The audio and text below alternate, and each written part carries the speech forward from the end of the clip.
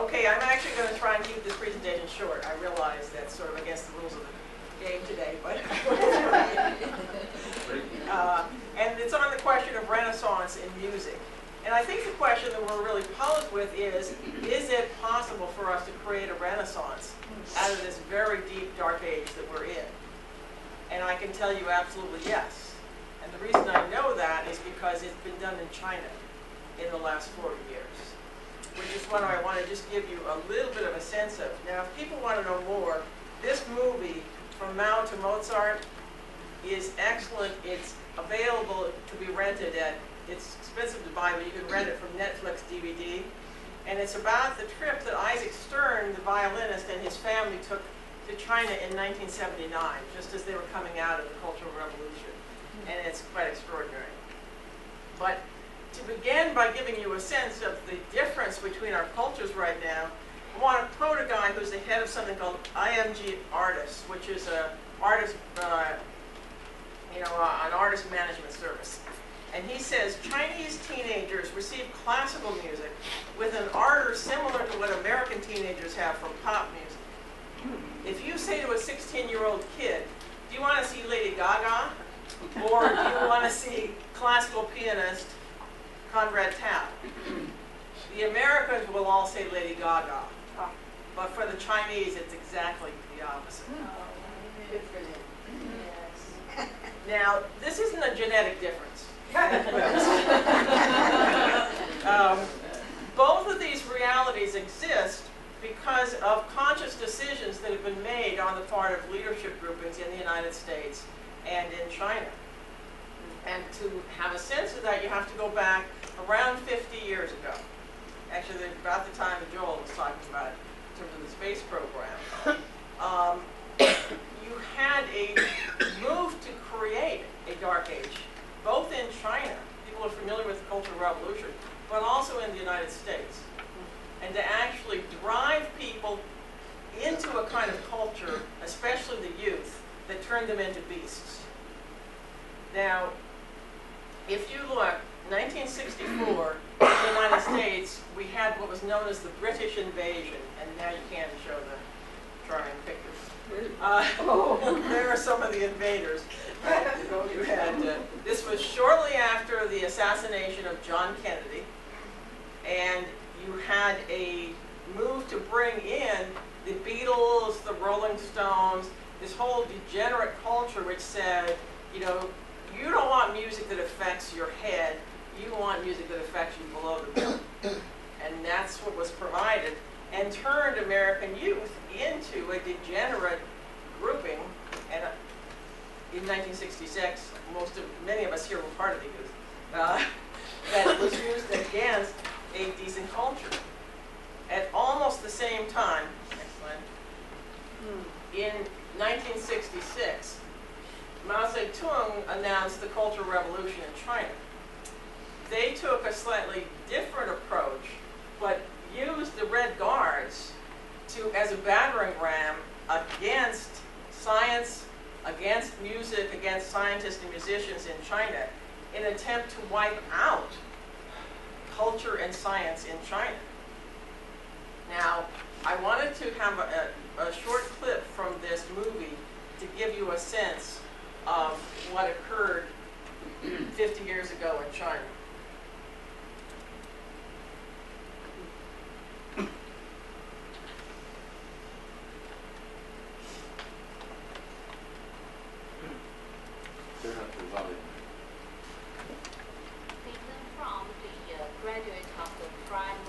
Middle schools attached to the conservatory. For instance, Ms. Tang Yun, she was a graduate of the primary school of this conservatory before.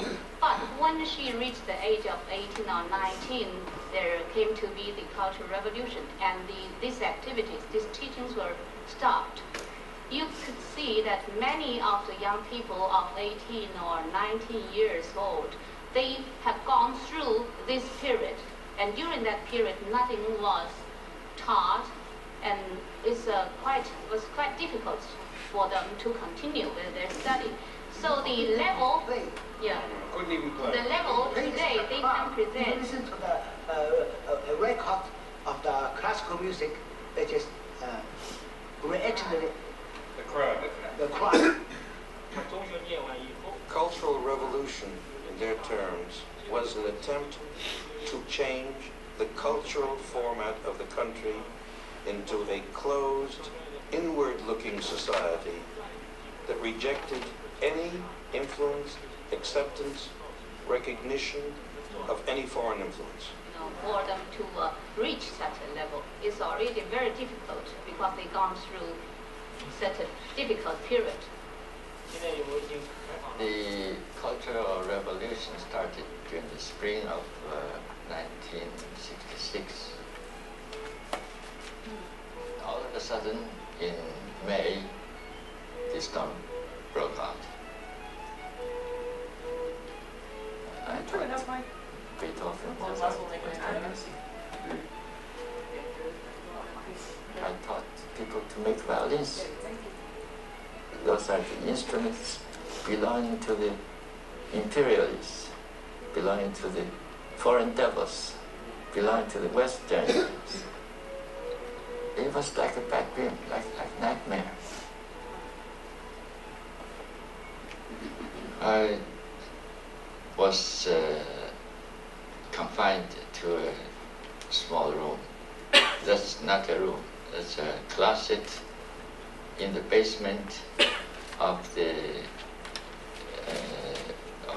library, just under the stairs. It's a small closet, without window, without light, without ventilation. And there is a septic tank under the floor, and a big pipe. The refuse comes from the toilets through that pipe into the septic tank, and smells very bad. I had to stay there for 14 months. And for because the lack of oxygen, lack of air, my legs were swollen. I think the chief reason they did that to all the professors and teachers is just to get rid of us, because they want to get power, to get control of the conservatory, to get control of the music. But during a period, I was not allowed to come out. I had to stay in the dark room all the time. Somebody will send me something to eat. I was allowed to come out for a few minutes every day to get a little water, to go to the toilet. And once, my daughter came from Peking. She wants to see me. And the Red Guard told me, your daughter wants to see you, but I allow you only 5 minutes to talk with her. And with his presence. So it was in the evening. He led me to a corner of the wall, and I saw my daughter in the dark with a granddaughter of 7 years.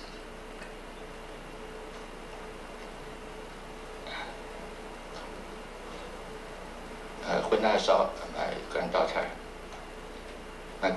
called me grandfather. I couldn't restrain my tears, because I was treated as a criminal. Sometimes we were treated as animals.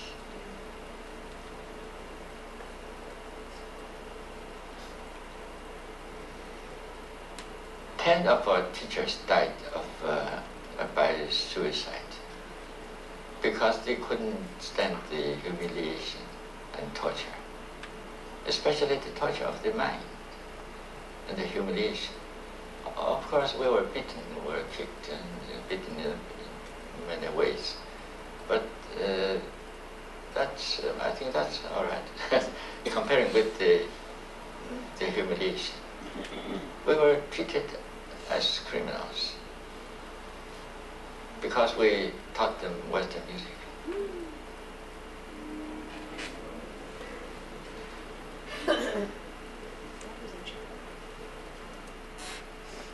So that's what China had to fight its way back from 50 years ago today. So if you think about it, in the United States you had a degeneration underway. In China it was, much more vicious in a certain way. The difference is that in 1976, Mao Zedong died in China, and a grouping took over led by Deng Xiaoping, who made the decision to reverse this policy and introduce once again, classical music and science.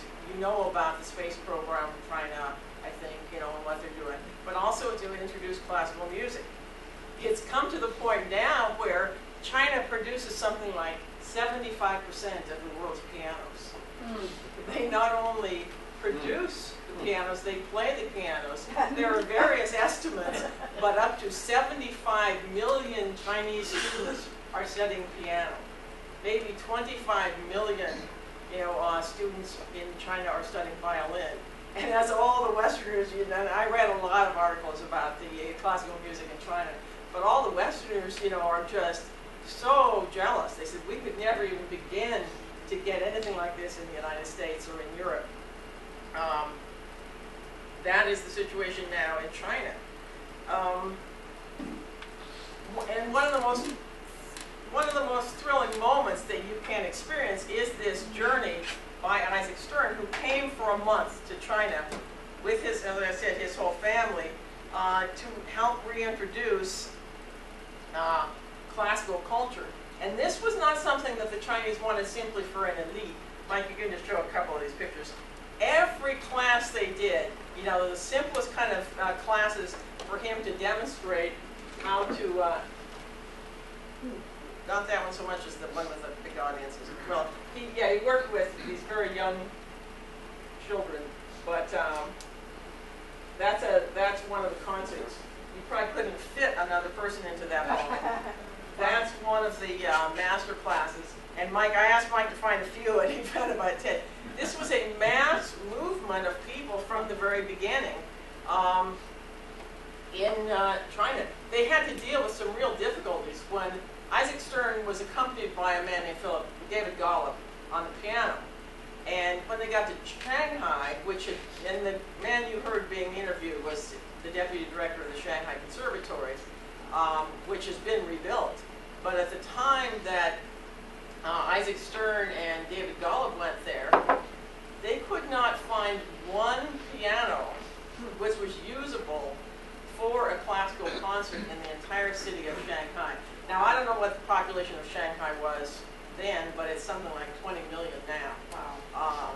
And it was only after threatening to demand that a piano being brought in from Beijing that they found a private piano that somebody had hidden that hadn't been destroyed. Wow. All 500 grand pianos at the Shanghai Conservatory had been destroyed. Everything had been destroyed. Right?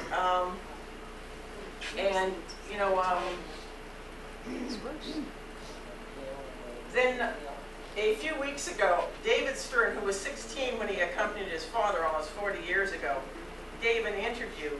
He said, and he came back in 1999 and began conducting there. He said, now there are projects and investments in classical music going on in China today that are not happening anywhere in the world. And it's not just money.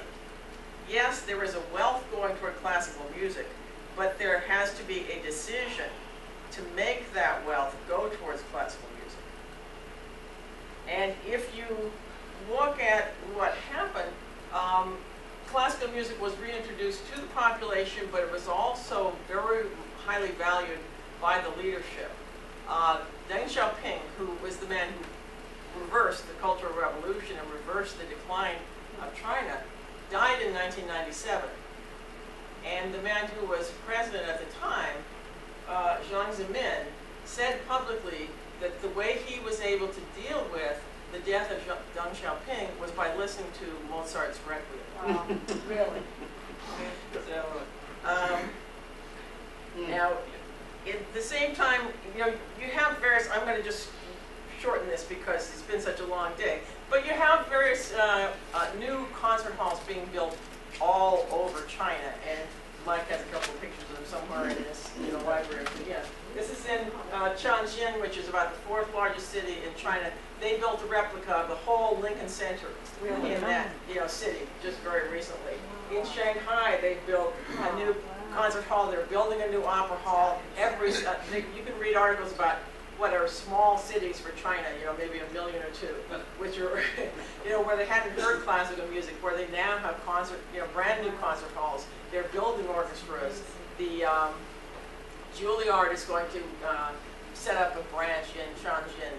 This, classical music is just everywhere. At the same time, if you look in the West, most of the nation, the cities and places that have had big classical music concerts and contests are shutting them down.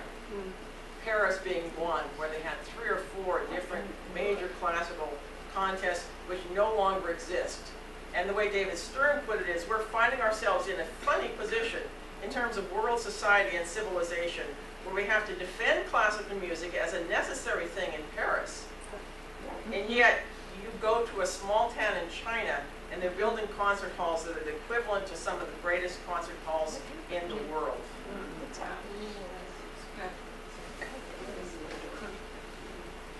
Now, what you have is a leadership which made a conscious decision to develop this capacity in their own population. What we saw with the drive to overturn the veto of JASTA was the beginnings of such a leadership inside the United States. That is coming from the work that the Rouge Pact was doing, the work that the families were doing, and others. And once again, you had Mozart, at the center.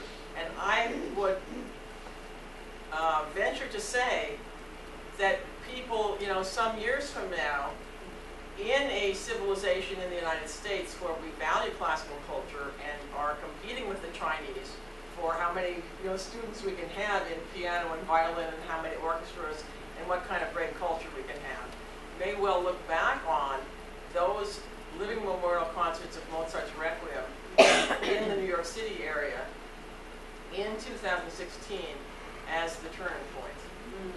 Now, I was going to show you something, but I will just refer you to the internet to see it because we're running short on time. The Chinese in September of this year were the hosts for the Group of 20 meeting. And they did something which, to my knowledge, and the Group of 20 has been around since the early 1990s. To my knowledge, this has never been done before. They opened the meeting with a concert of classical Chinese music, classical Russian music, and classical Western European music. And they, Helga Ruth referenced it. They staged it in such a way that it was absolutely spectacular. And interestingly enough, in terms of our collaboration with the Chinese, the piece that they ended the program with, the large piece was one of the small things, was the Ode to Joy, written by Friedrich Schiller and put to music by Beethoven. So if you go on the internet, go on YouTube, you can look up G20 opening gala or opening concert, and you can watch that. It's about half an hour, and I would recommend it to people. So that's what I wanted to do.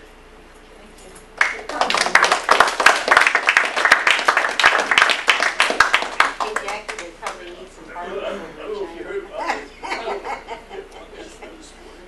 What, they are in China, right? No, they went on strike. Yeah, chorus go ahead and start coming out. I don't know if people heard that. Joel was just saying the Philadelphia Orchestra is apparently on strike because they're not being paid. So is Pittsburgh and Fort Worth. Oh. Pittsburgh and Fort Worth. And those are the symphonies we still have left in the United States. Right.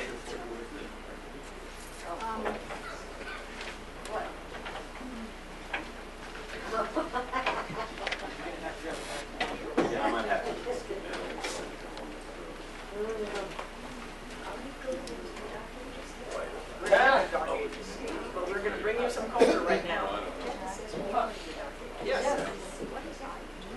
We should talk after this because Joe has to leave. Otherwise, Joe has to leave one of our singers to go to work. So that's why we're jumping right into doing a bit of singing, and then we can take questions after that. If want to do my. She never does warm-ups anyway. All right, we're going to do some brief warm-ups.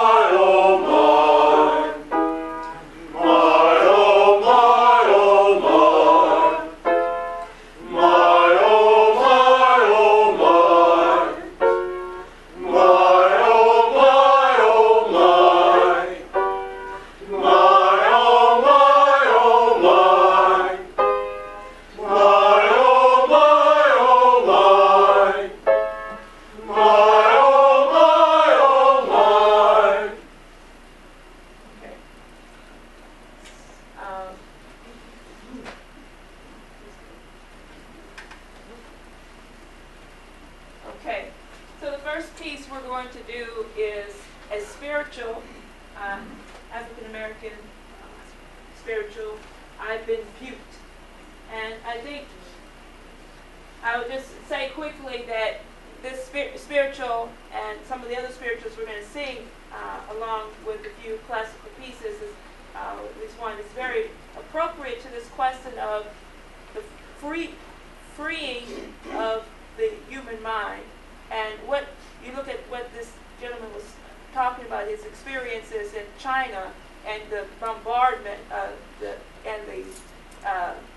just the enslavement, and how do you actually free yourself or free somebody from this degeneracy, from this bestiality, should we say. And this music will really give you a sense of, this is not just about slave songs, this is about the human identity and what makes us human and what makes us free.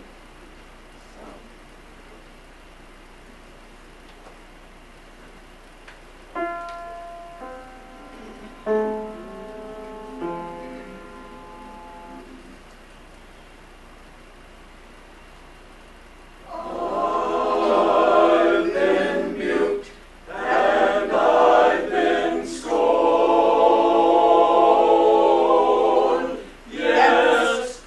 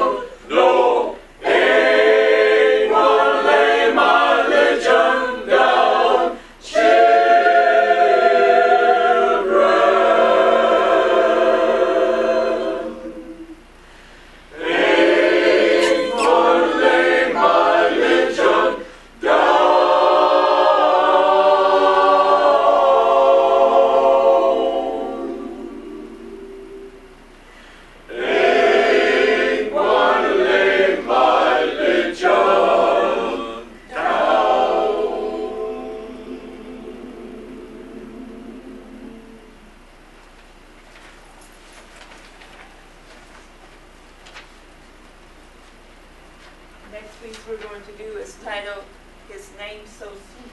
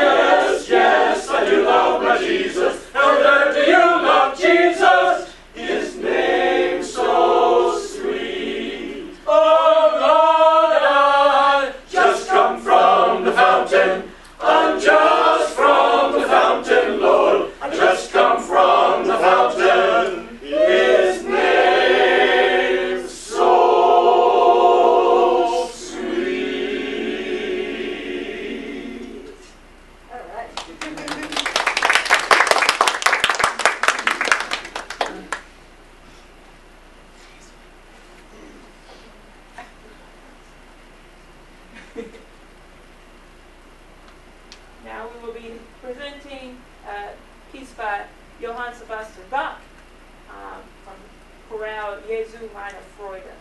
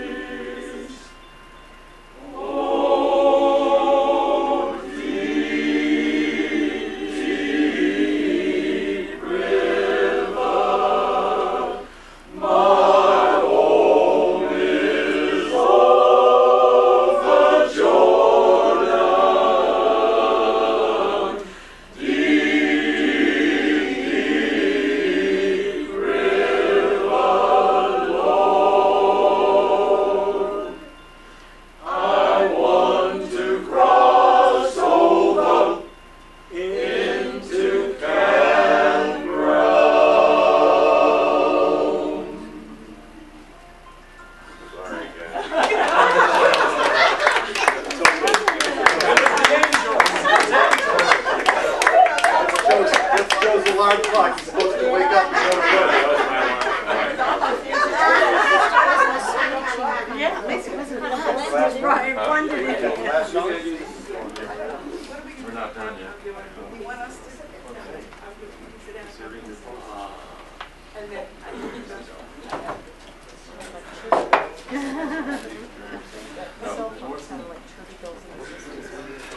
yes.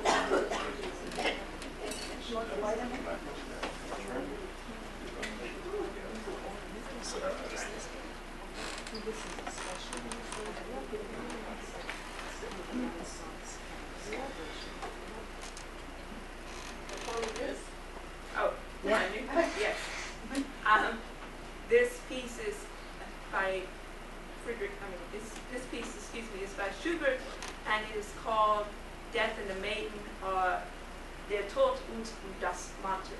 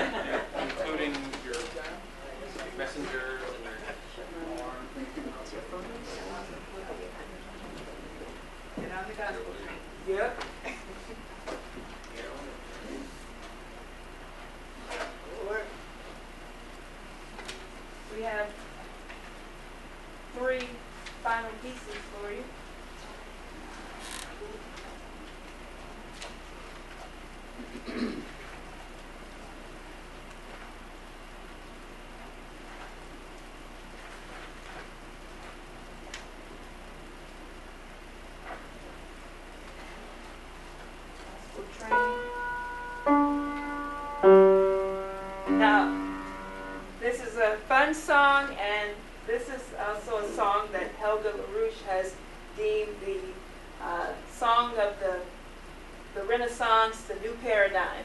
And so it's a spiritual called the Gospel Train.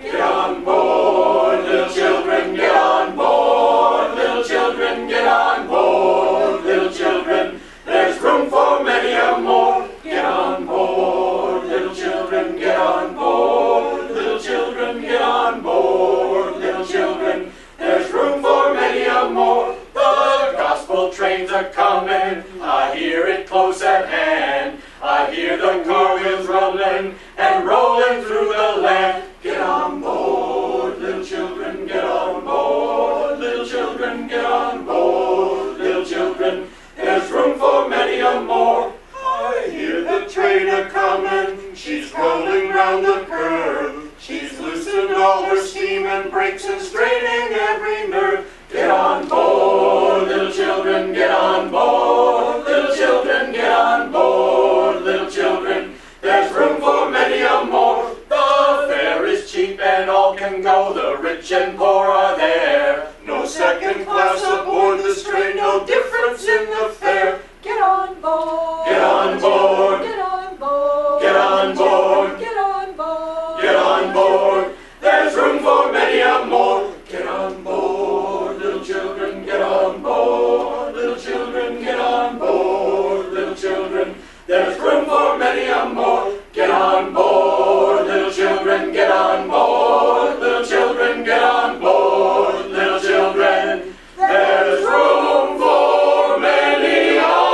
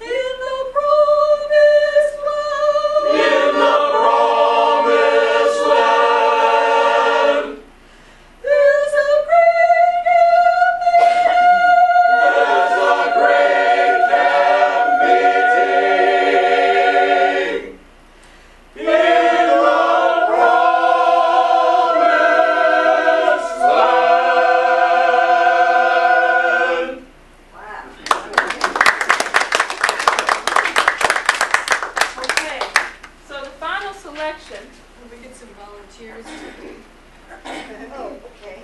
This is what we're singing. Oh, okay. And I'll just say a couple of things about this. Well, people are, there's English, and there's 2 pages of Italian and 2 pages of English. Now, okay, Verdi, opera, the highest art form ever, in my opinion, and others. So Verdi wrote 2 operas. The second one was a disaster. He almost gave up. And his impresario at the opera house said, "Hey Verdi, just take this libretto home with you and look at it." And he didn't want to write. He didn't want to write anymore because his second opera was booed. And when he got home, he was so despairing. It was dark and raining, and he got home and he threw the book on the floor, and it opened up to this, his favorite, a verse from one of his favorite books, the Bible. And the opera's the Nabucco, it's the Hebrew captivity, the Babylonian captivity of the Hebrew slaves, and we're the Hebrew slaves singing, and it also is the Italian captivity of the Austrian Empire, because this got to be known. It's a combination, national anthem, spiritual, and prayer. And if anything talks about hope, it's this song, and this became our movement's international song when Lyndon LaRouche and many others were put in prison. This became our song of hope.